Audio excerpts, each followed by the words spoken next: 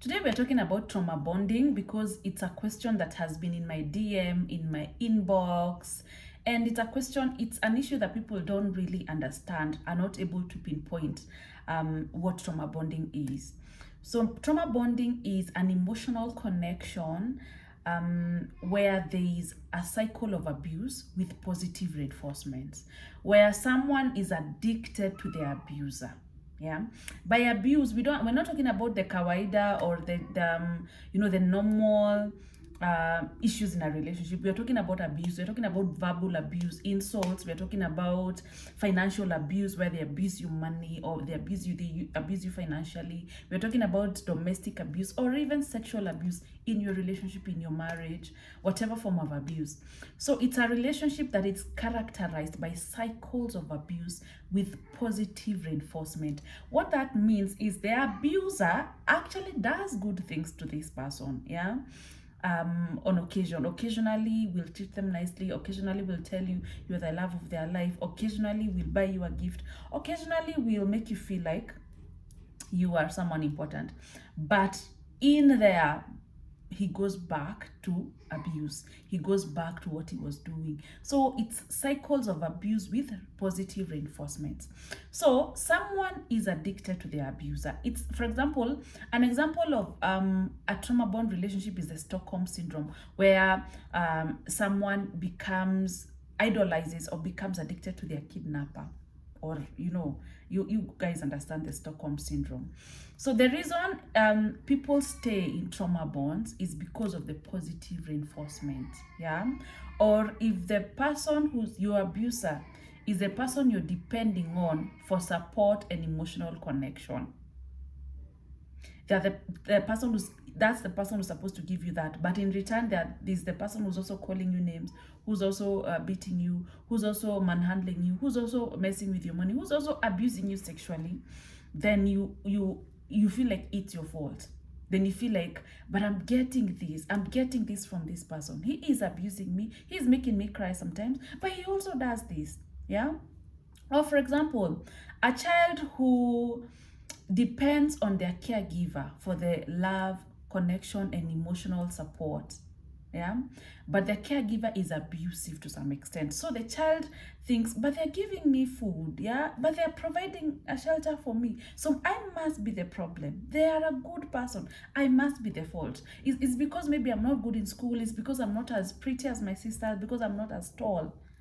So, and the funny thing is, the person being abused, the victim, some of them depend on the abuser for comfort after harm, even if the abuser is the one who caused the harm. Like the abuser is the one who caused the pain and the tears and, but the victim still goes to the abuser for a solution, to be comforted. So what are some of the signs that you're in a trauma bond relationship?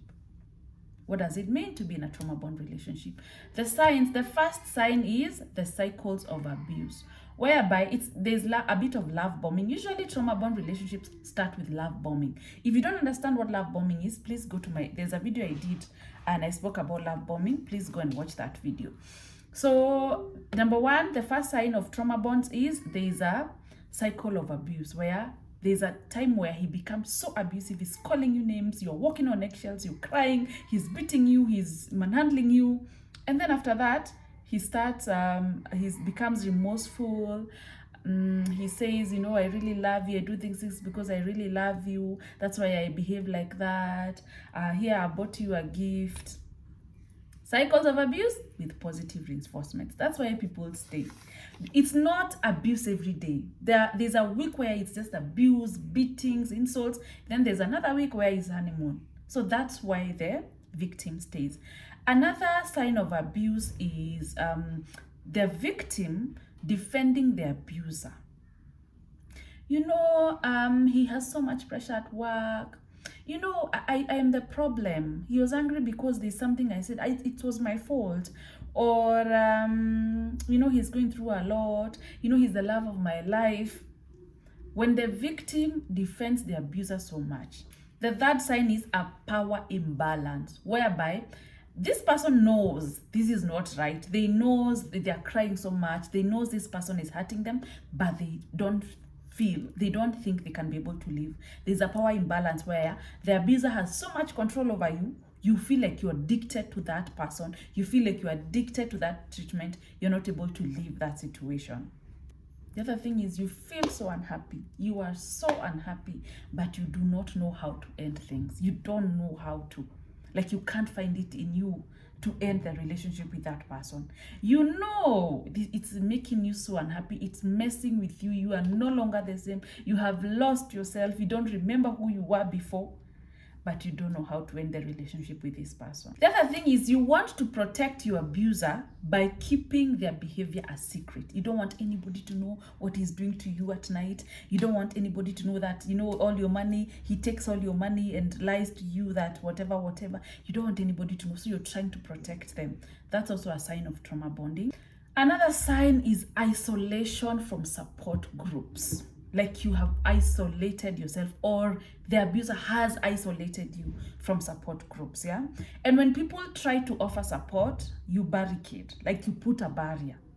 When people try to offer support, they actually become the problem. When people try to tell you, you know, you need to leave that man, one day he will kill you, he's beating you too much, you think they are the problem. You want to start blocking them, you want to start going no contact on them. That is also a sign you're in a trauma bond relationship. You can't take the help. And then, instead of looking at the situation for what it is, you think the helper is the problem. And finally, another sign is you're unwilling to take the steps required to end that relationship. You're not even lifting a finger. You just want to sit there and cry, oh, Muthoni, oh, my sister, oh, this is what he's doing to me. This is what is happening. What do I do? You want a solution, but you don't want a solution, right? So before we talk about how to break a trauma bond, the people that are susceptible, the people that it's easy for you to find yourself in such a situation, are people who faced abuse in childhood. Like you have faced the same thing. Like maybe if you had an unpredictable parent, or you had a parent who was very verbally abusive. Yeah, if you're in some of those childhoods, whether your dad or your mother could call you any name they want, they could insult you whatever they wanted, and you couldn't say anything. You could just sit there and hurt, crying. You know, children who have been through cycles of abuse in their childhood, it's very easy for you to find yourself in that situation because you know the cycles, because that is your because you know how to navigate around the abuse. You know, when the abuser starts calling you names, you either go quiet, you either give them what they want, you know what to do.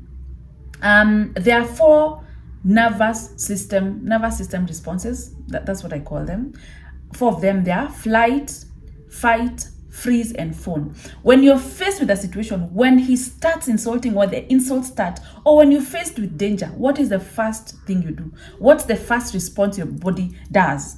It's the 4 of them. It's one of the 4 of them.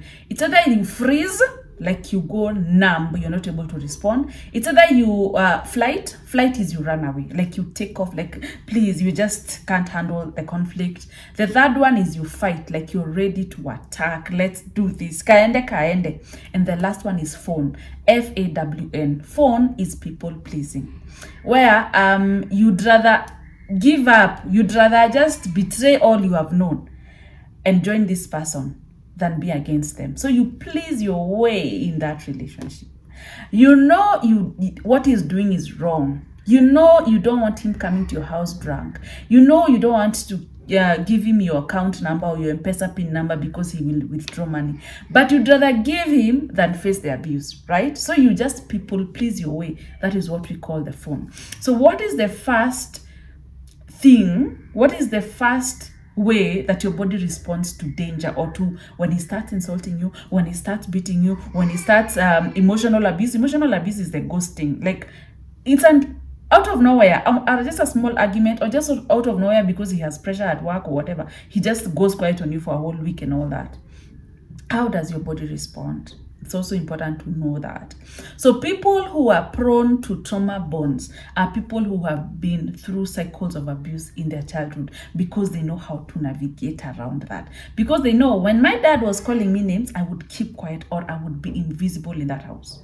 Or if my dad was calling me names, I would do anything to please him. I would maybe clean the car, or I would make his favorite food, that is phone. What we've spoken about, FAWN, the people pleasing. You had to please him. You had to really please your way. Or those ones for flight, you had to really stay away from him. Like if he's in the living room, you pass the back door to the bedrooms. So if you went through abuse in your childhood, cycles of abuse, it's very easy for you to be in such a relationship, because you know how to navigate around it. I did not say it's comfortable. I did not say it does. It still hurts. But that is what you know how to navigate around. When you go into healthy relationships, you don't understand. There is no that, abusive relationships come with a lot of depressions, a lot of anxieties. And then sometimes people confuse anxiety with butterflies. So like, it's not giving you the adrenaline. You know how those abusive relationships, they give you that adrenaline rush. One day he's calling you names, it's crazy. The next day he's taking you to Dubai, buying you a car, doing. You're always, there's always the adrenaline. So in some of these healthy relationships, because we don't have those highs, very high highs and very low lows, you don't know how to navigate that. Your body is used so much to being in alert mode. You don't know how to deal with calm and peace.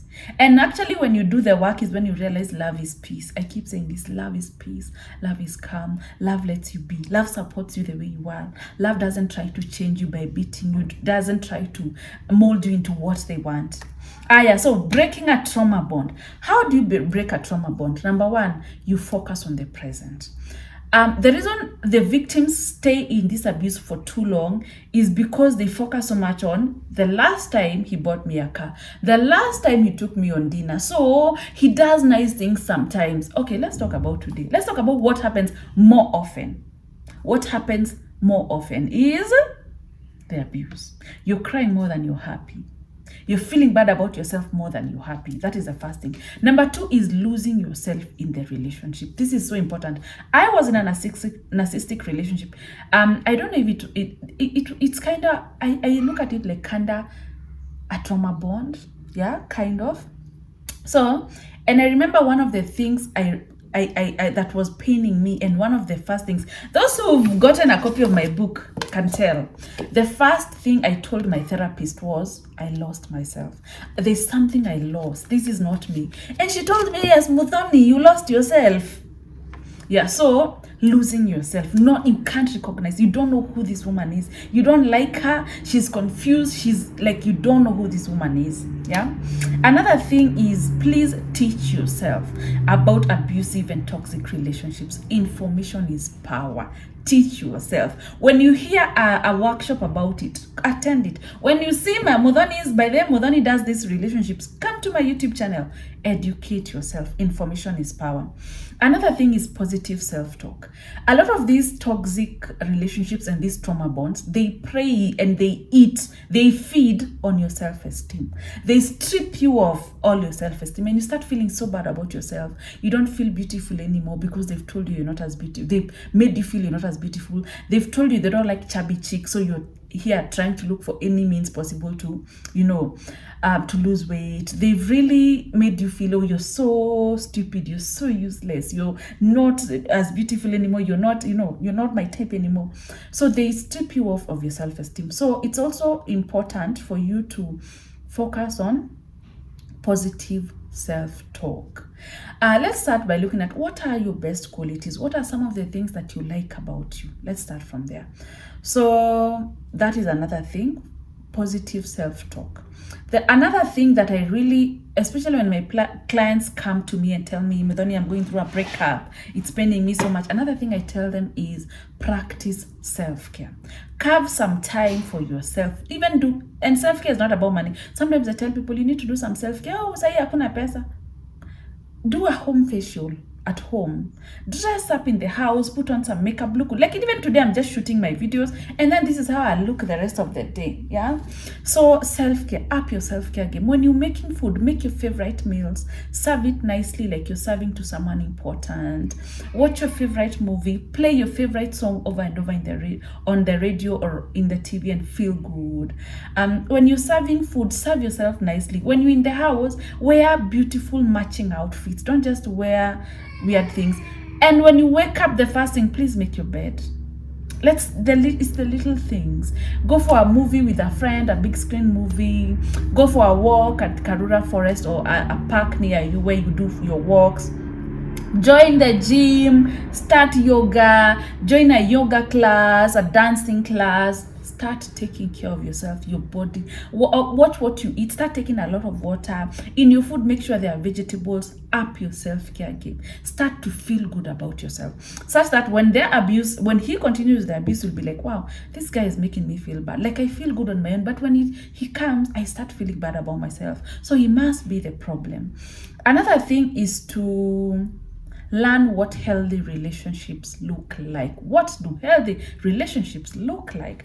If you're coming from a cycle of abusive childhood where there was a lot of, you might not know what it is. And that is why I teach women how to heal their inner child, how to deal with that childhood trauma. Actually, right now we have a boot camp that's starting today. So you can hop on and go on. Even if you're not able to hop on, you can take, I have the Healing the Childhood Trauma package. It's something that you can also take. So I can teach you what a healthy relationship looks like. Another thing is come up with a safety plan to leave that relationship. Come up with a safety plan. I didn't tell you wake up and leave, yeah? A safety plan can look like putting your finances together. It can even take you a year, a few months. Put your finances together. Another thing could be looking for a safe space to go after you leave, especially if you have kids, you know, and you really have to also, it's not just about you, and you don't want also to mess with your kids' mental health. You're going there to sleep on the streets, begging somewhere to sleep. So come up with a plan, talk to a relative, look for a safe space even for domestic victims, where maybe you can go and see if they can take you with your kids for a few weeks or a few months before you stabilize. Get a new job, start a side hustle, start therapy, come up with a safe plan to leave before you actually leave. And then eventually you leave. That is how you break a trauma bond. It's actually not easy to leave an abusive person. And people who've not been in abusive relationships before, even in their childhood, do not understand trauma bonds, do not understand. How can he be beating you and you're staying there? They stay there because of their positive reinforcements. And if you went through abuse, or you had an abusive childhood, then your body knows how to be in alert mode. Your body knows how to navigate around the abuse. It doesn't mean it's not hurting. It doesn't mean you're not unhappy. So, but you do not know what it feels like. So break the cycle, yeah? It's your job to make yourself happy. It's your job to give yourself a good relationship. And some of the things that we go through as adults start in our childhood, yeah? So I wish you all the best. I hope I've not left anything out. If this is you can always reach out to me for support. You can go for therapy. Yes, you can go for therapy. You can go for a coach who helps with things like this. You can go for someone who you connect with. You can also come to me for coaching. So yeah, bye.